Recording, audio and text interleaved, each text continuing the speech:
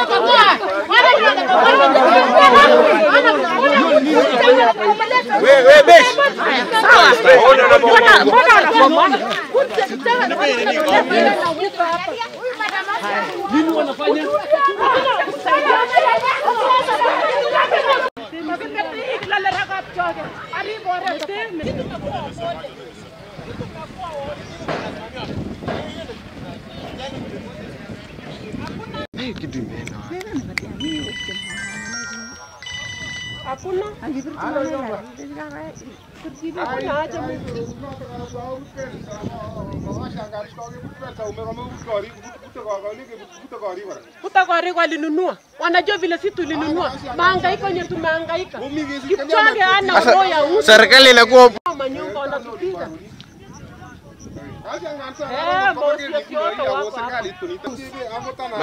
Maskari wanasimamia wenyewe. Mimi hata nimeshindwa. Kwani serikali iko mbili siku hizi. Tena enda nasimamia kunzi.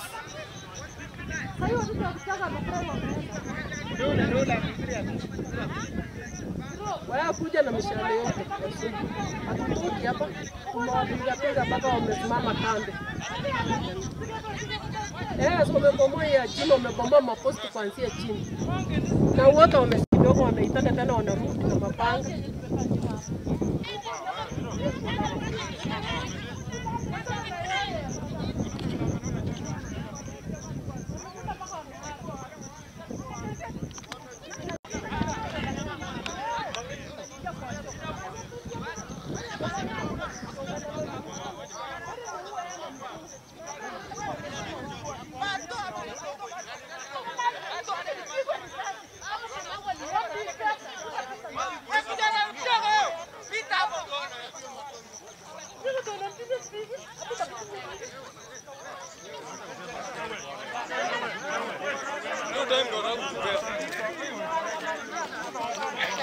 Tusaidie time.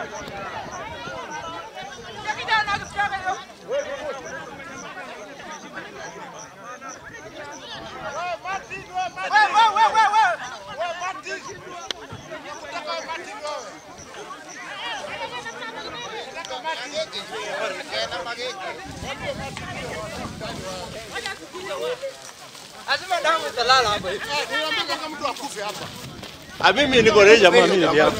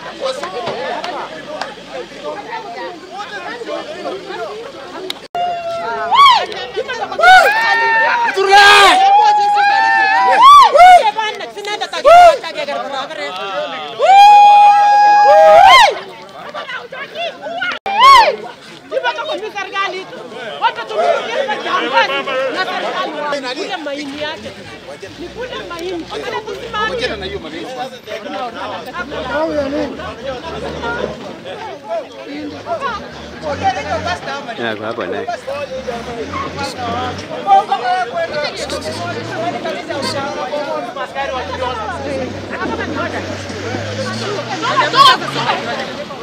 Sumana vile tunafanyanga nini? Nini maisha tunapitia.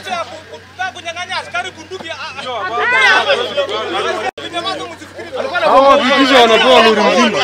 Na sisi tulipewa askari hiki pekee yake.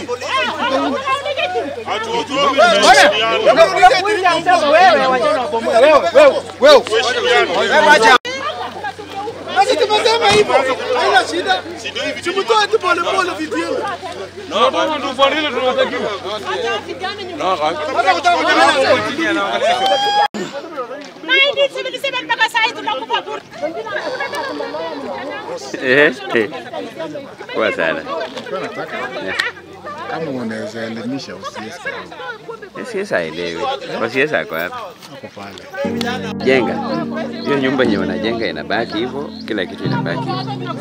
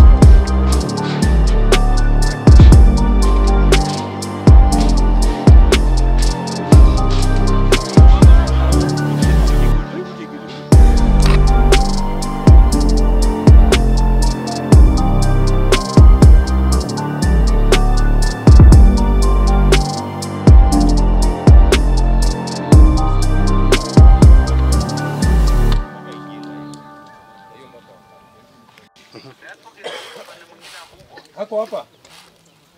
Namuona ako hapa.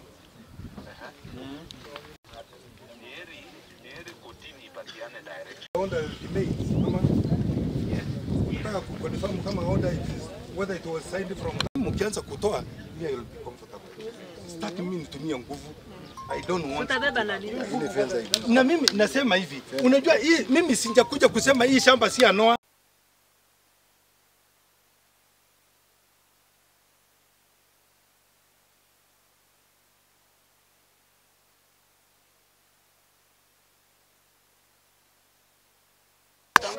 Naitwa Noah Cheriot. Mimi ni kijana mzee na mwenye hii shamba. Tumekuwa na hii kesi kuanzia 2007. Wewe uko na mother title? Hapa niko na mother title. Hapa tuko na mother title yenye bado iko intact. Hapa niko na mother title ambaye inasoma mzee alinunua hii shamba wakikuwa shareholders watatu. Hapa inaonesha mzee 1964 alinunua hii shamba wakikuwa wazee watatu, walinunua 60,000 shillings. Tukarudi tena kotini tena. Tumefanya kesi July this year. Tena tumeshinda kesi tena, tumekuja kwa shamba, tumekuja na land registrar, tumekuja na county surveyor, tumekuja na polisi.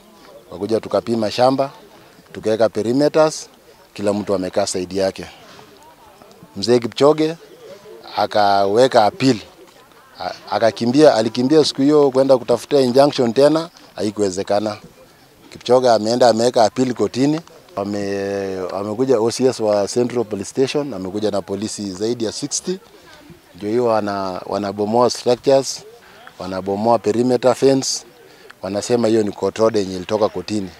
Sasa sijui anasema tarehe 16, tarehe 17 tu. Ile kitu yenye sisi tunashangaa, hii Kipchoge ameappeal kesi. Ameappeal kesi, hata submission ya makaratasi bado haijafanywa, court order imetoka. Swali yenye tunauliza, tumeshinda Kipchoge tukiwa nje ya shamba. Koti imesema sisi ni wenye shamba. Koti imesema sisi ni wenye shamba since 2007. Hii court order yenye Kipchoge amepata ya kututoa kwa shamba, imesema yeye ndio mwenye shamba ama imesema namna gani? Manake hata apili yake bado haijasikizwa bado. Jina ni Pauline Kemboy. Ndia, tulianzia Kibaki ndiye alitusaidia. Tukakuja wakiwa na Uhuru. Hao akatusaidia kwa court. Tukashinda kutokea Kibaki, kutokea Uhuru mpaka saa Ruto. Kwa miaka hizo zote yenye Kibaki amekaa, sisi tumeishi kotini kuanzia 1977. Kipchoge ametufanyia maneno mingi sana. Watoto wetu 5 walizaliwa kiwa nje. Kama mimi mwenyewe sikusoma kwa sababu ya shika, akasema ameiba kondoo. Hiyo ni kitu ya kwanza. Ya pili akashika akasema baba ameshikwa. Akasema ameiba njao. Ya pili akashika baba ameiba mawe. Akafunga miezi 6 kafu bila chochote. Hakika I deserve to have my land.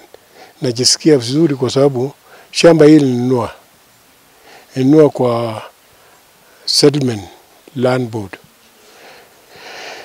When I came, I bought a land. Nilikuja, mzee mmoja ameuza shamba kwa mzee mwingine. Sasa nikafika hapa, huyo mzee nikauliza nataka tapatia mimi shamba, akanitapatia shamba 50 acres. Sasa ile najenga, watu wa land board mnakuja. Anasema mzee, tumekuja hapa shamba hii hajalibwa.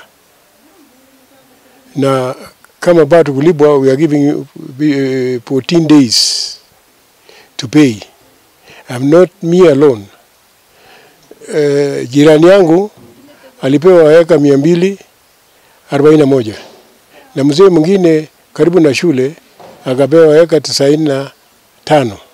Majina ni Emil Sebet Kemboy, kijana ya marehemu Kemboy. Sisi hivi ukituona, sisi ni watoto yatima.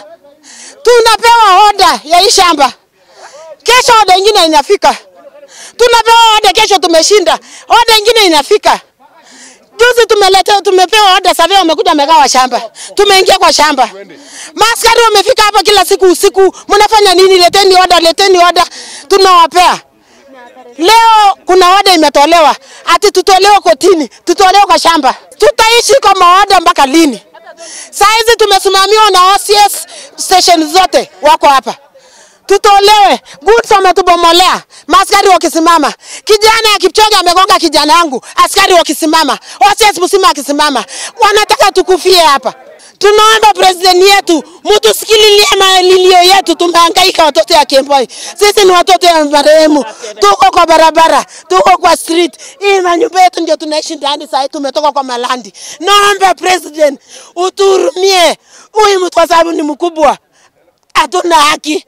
Hatuna haki. Kama kuna uwezekano, kanyaga hapa rais. Tunakanyagwa na matajiri wenye wako na majina kubwa. Tunakanyagwa na matajiri wenye wako na majina kubwa. Mahali hapa tulipewa court order kutoka kwa kotini. Na sisi tukaheshimu koti. County surveyors wakakuja wakasaviwa na kotini. Tukapewa wakatupimia bikoni yetu. Sasa hizi tunakuja tunaambiwa hakuna. Ninaomba sana president, ninakuomba wewe direct. Ninakuomba kabisa William Ruto. Sasa tutaishi wapi? Tutaishi kwa polisi mpaka miaka gani? Tukiishi kwa polisi. Tumeishi Central. Baba yangu aliishi Central. Hata